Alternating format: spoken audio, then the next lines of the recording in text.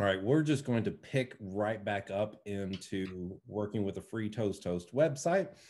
And I'm going to share my screen, and we might go back one step just to see if we missed anything from the previous session. All right, I'm sharing my screen, and we can close some of these tabs. All right, that's the, all right, here we go. Okay, so in case somebody is watching this video for the first time, we are reviewing the FreeToastHost website, which is the free Toastmasters hosted websites for your club. And you can, every club can have one. They don't get one automatically, but they can sign up for one for free. And that process is pretty easy. And for the most part, as long as you know where to go, it's fairly user-friendly in how to make things happen. So we had talked about the basic website settings, the membership management of the clubs. Now, I do want to show you that, and this is relevant to setting up agendas as well, because the members will be signing up for roles on agendas. So the member login. So once you sign up your members through the membership management, and they get an email and they can set a password to log in to the site. Then when they log in, they'll click member login. And if you haven't done this before, you can use the email associated, your name by itself, or your username that you've created. I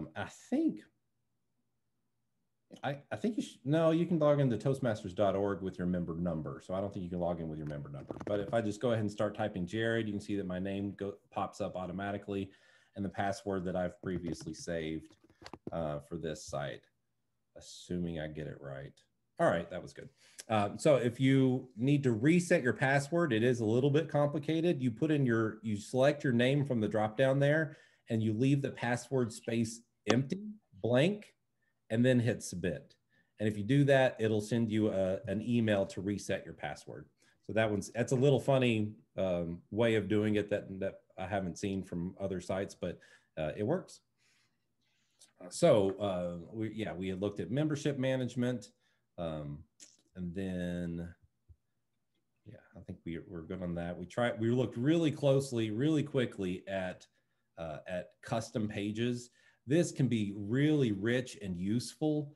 And we didn't get into it very much, but really, really useful for different things that you might do through your website. So for instance, if you're having an open house or a special page or an announcement or just something more fun that you would like to set up, like we have this older page of just the officers, something for the officers to talk about themselves, and so you can get to know our club a little bit better.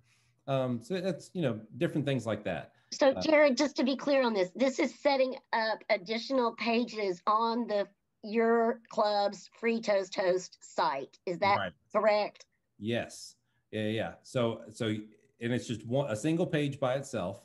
And it's just a blank slate, and you can give it its title, its own title, and the URL that it would go be accessible by. So here you can see there's a slash and then my page, so that whatever you set there is, so if you do like, open house, we're going to put an open house here.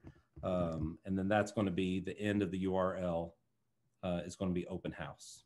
And then that shows up on the FreeToastHost site. Yeah, so it'll show up over here on the side as a new. Okay.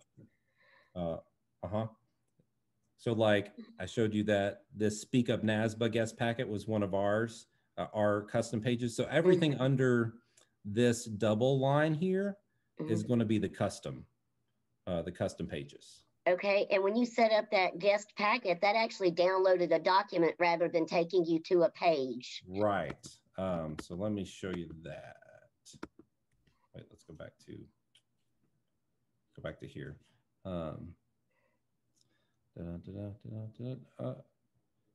Appearance? No, that's not it. Oh, come on. There it is. Members only, public access. unlisted.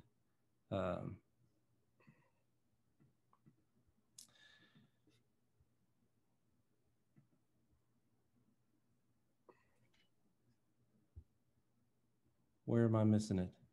Oh, maybe it's just a link by itself. So if you just do the link by itself, it automatically sets it as a link instead of a custom page. That's probably what it is. Okay, because I thought there was a drop down to choose which one, if you wanted it as just a link or a custom page by itself. So that might be, it might automatically choose it. I bet that's what it is. Yeah, so custom web page content or link URL. So if you put the URL by itself, then that's all it will be. Otherwise, you can go, we're having an open house, and you can change all the settings and add pictures and things like that. I understand. Thank you so much for that clarification. Okay. And then down below, you can pick if you want it to be publicly listed or unlisted. So if you're done with that page, you don't want to be on your site anymore, you can delete it, or you can just say unlisted and not show up anymore. All right, we need to get to agendas, so I'm going to skip through that, but it is useful. All right, so this is not where the members will go for agendas, but this is where you can set up some things that will help you when you're managing agendas.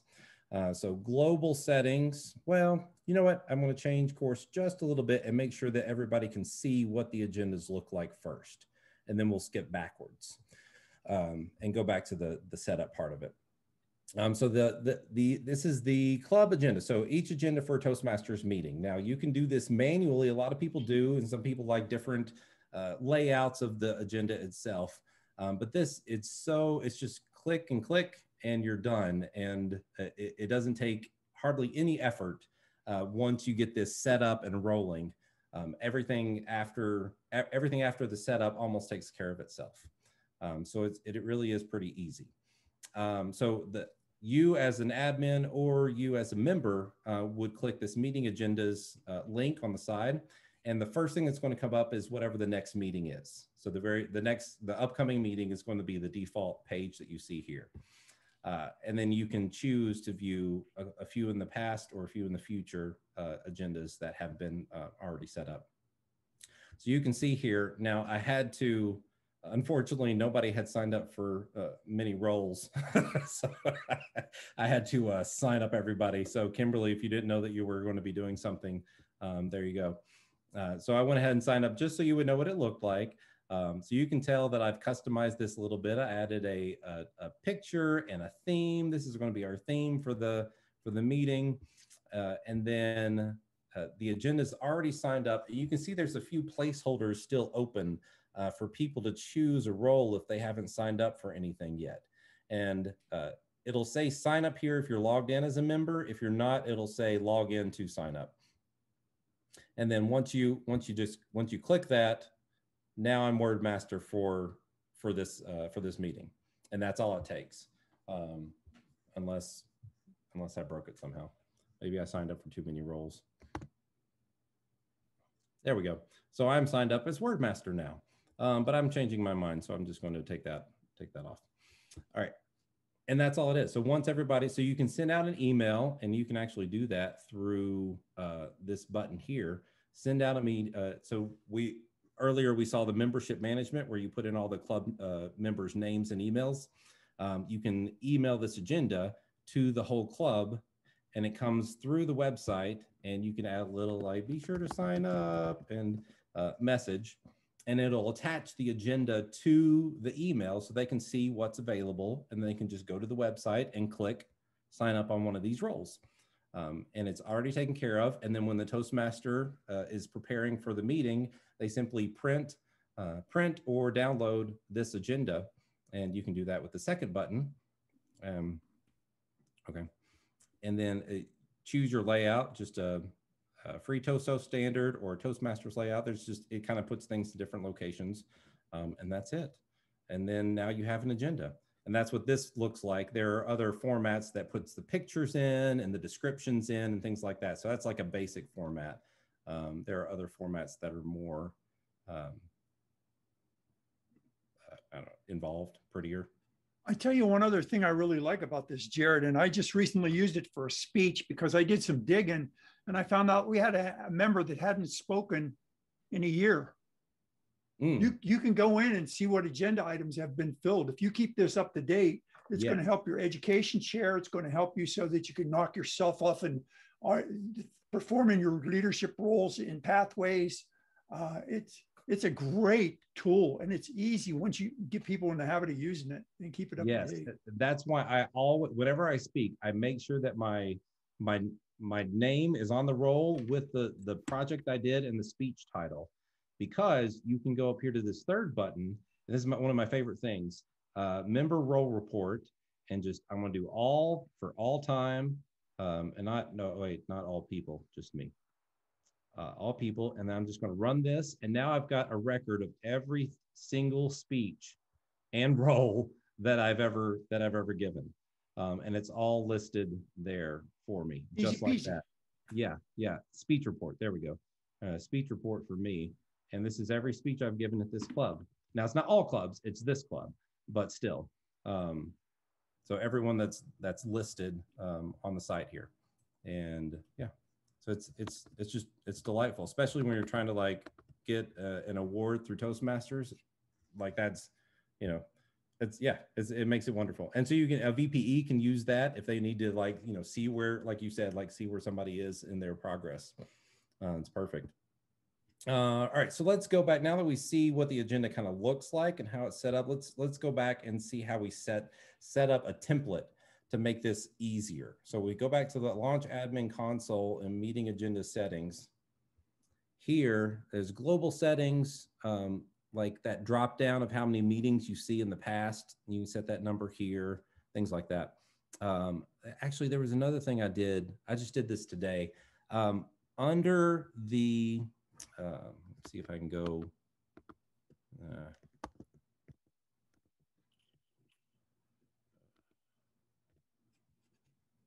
I'm gonna do two screens in one so I don't have to go back and forth.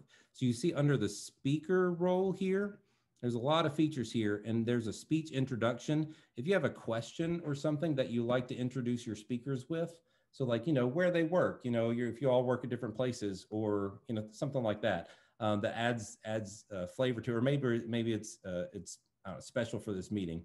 You can add a prompt to that section, and that's where this and comes Jared, from. One of the beautiful parts there is if you pick your speech and the title and everything, the evaluation form is right there. They don't have to dig for it. Yes. All they got to do is hit that agenda button. There's your evaluation form. Wham. Right. Yeah. Yeah. Let's get to that in just a second. Let me do the template first, and then so yeah, this is what, if you just created a blank new agenda, this is kind of the default. So you saw that I changed it to lessons learned, a new theme for the meeting. Otherwise, there'll be the default for the agenda. And then, oops, I didn't mean to do that. And then the agenda template. This is how, when you start a new agenda for next time, it's automatically going to pre-populate all of these roles and times automatically. So if you typically have, you know, the order of your meeting and how many speakers you usually have and what order you do everything, you can set it all up in this agenda template so that you don't have to fill it out over and over again every time. And you can set how long all of these pieces should take. So, you know, typically 5 to 7 minute speeches, things like that. And then if it's always going to be the same person, so our president, you know, welcomes the meeting, and so that's always going to be Sandra, because she's our president right now. So you can set all that ahead of time, so you just don't have to do this over and over again. Edit button, so that's how you edit it. Delete if you don't want that anymore, and move things around. You can either go up and down with these arrows, or when you're editing the agenda live, you can drag it. You can drag things around. No, that's not it. I think it's here. If you were to do this, you can drag things like that. And now I don't know where I put it. There we go. All right, so yeah, move things around, and then you set the agenda, set the name of it, and you can create new role agendas. So if you have something that's not typical, or you're just starting this for the first time, so you have a joke master role, you can put that in there, describe what the role is and how long it should take, and add Joke Master to your agenda, something like that. So that's pretty straightforward there. And then, so here's one that I just did. So like every year you're going to have a speech contest or an open house or something like that. So I just set up this open house template not long ago. And then, so I'm going to put in closing remarks as our last item, and it should take about 5 minutes, and I'm going to assign that role. Nobody needs to sign up for it. It's not a real speech, and it should be on the agenda. So that's there. And now we have closing remarks as our last agenda item. And then I'll show you over here how we use that. So we go back over to here, and I'm going to create a new agenda. So there's a plus sign right there. We're going to create a new agenda for the 20th. That's when we're going to have this open house. And I'm going to use the template for open house that I created. Update the start time, always does that. It'll be Zoom. So you got locally, so our NASBA location, our Zoom location, or if you need to edit or add or delete, you can add a new meeting venue there. And then meeting description, we can change the description here. So we're going to have an open house. And this one's a little weird. So we're going to change this image. And I want to show you how that works. So I double clicked on that, but you can just click, if you're starting it for the first time, click on this little image icon right there. And then the way that you upload a picture is you have to go, so it starts here to show you what it would look like. And then you go to upload and then choose file. And then I'm going to do the open house picture that I downloaded on my desktop. Now I'm on a Mac, so this, of course, is going to look a little bit different on a PC.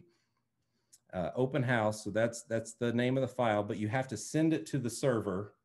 So now FreeToastHost has this image in your database. So I can go back over here and now browse server. And then you may not be able to see this, but then I choose the image, and then now it's in there. Excuse me, Jared, where did you get the URL for the image? That right there. So that's, so when I click browse server, it opens up like a window where you can select things. On the previous video that I did, are you able to see this? Yeah. You see a bunch of pictures? Yes. Oh, well, okay, good. Preview open. Yeah, and so I select the picture that I want, and it automatically puts that URL in. Oh, okay. Thank you. I can't see you like from when you have the option to select from multiple pictures that you've uploaded. Right. Okay. Yeah, something's weird about Zoom with that. So, so yeah, I'm just seeing a list of pictures that I've already uploaded before, and I'm selecting one. Is all it is. So then it puts it in there. I can change the size of it. I know that's going to be really big. So I changed the size of it. And so now it's smaller. I'm going to click OK. And now we have open house in a picture. And that's going to be on the agenda. And that part will come up when we get to it. So we save it. And now I can edit the agenda items. And now I can put Sandra in here. And we have a guest speaker. Let's say Alfonso is going to give it. And now all that is saved. So we're going to close. And now our open house agenda is set.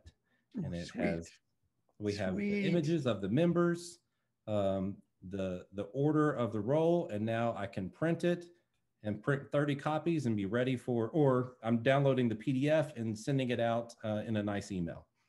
And that's as hard as it was to make that happen. All right, so it's super, super easy. So let's go back to our regular meeting, and I'm going to talk about what Bert was saying with the speeches. So here's a great way to keep track of what you're doing. So in here is the actual levels or projects that you're working on, either through the traditional method or through pathways.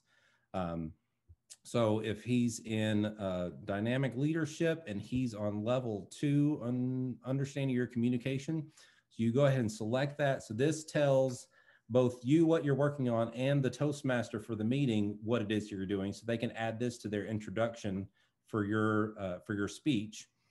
It's a project description in case you need that for reference, or the Toastmaster for reference. An evaluation form. So if you're an evaluator for the meeting, you come to your site when you're beforehand, and you know who you're evaluating. Yes. boom, you have oh, easy. a quick evaluation form, and it's fillable online. So this is great for like Zoom meetings where you're not in person and you're at your computer anyway. And so you can go ahead, did great. Yes, he did, except he doesn't spell well. So you fill that out as you go along or after, you know, however that works. And then you can print it or save it and send it to or upload it to Pathways for the person that you did this evaluation for. Project speech title, of course, and then if you have anything particular about your introduction that adds to your speech, but because of the introduction. So you can save those project details. Now, another thing about this, and Kimberly, our secretary, brought this up, or are you secretary right now or sergeant at arms? I forget. I think she's secretary. At the end of the meeting, she goes back into this agenda and corrects or fills in any of the roles that were done live during the meeting. And that way, it's for the secretary role of recording meeting minutes. You have a nice, again, template already set up to record all the stuff that happened. Like, you know, Sydney didn't show, so she wasn't an evaluator, somebody else did. So we can do that. So as an admin, I would go up to the top and do this edit button. And then I get full control over what all the pieces of the meeting. You could even throw in multiple table topic speakers if you want to keep up with who actually gave a table topic. You know, why not? Hey, Jared. Yeah. Can you have multiple admin or women? You can't have multiple admins, but you can, like I said, you can share the admin username and password between, you know, who needs to use it. So there is just one admin for the site. Yeah. But as a VPE or a president, I have access to edit the agendas. I hope I can find that.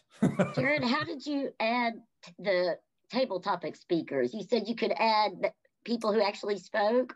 Right, yeah. So you can go down here and just do like role agenda. You can be like table topics 2. And this is a role for which members can sign up. Leave that on there. You know, it's a 2-minute speech. Save it. And now it shows up at the bottom of the agenda. And Jean did the table topics there. And if I want to change the location of that, I can drag it up back into the place where we did table topics. Thank you. And then you can just, save it. So some of those are like the speech project, like that's not a customizable, or that's not like a unique role. Like that's built into the Toastmasters framework. So that's why it has all these extra features that go along with it. And you can run a report off of this. But the table topics will be, you know, something different. That's a unique role. Again, this will be recorded if anybody wants to go and watch it after we get it up on the site. Okay. Yeah. And where will the recordings be? On District 63, there'll be a link. Thank you. Just gotta wait. A custom page. I can't do it today. One more thing, when we're back in person, meeting in person for regular meetings, you can print multiple sign-up sheets and then take those. So all your upcoming meetings, print all those out, take them to your meeting and have people sign up. And then you can go in and manually put those in later by yourself. So that's another feature there. And then, you can manage, if you really want people to use this all the time, you can use this like whether you're attending or not attending the meeting feature. So you can tell the president ahead of time just by clicking this, I'm not going to be attending this meeting. Another feature, and it will show up in the footer information at the bottom of the agenda. We got through most of that. As is getting ready to speak, you guys better bail. All right. Leave, go to the main room. I'll let you go and join the main meeting now. Thank you for joining. Thank you so much, Jared.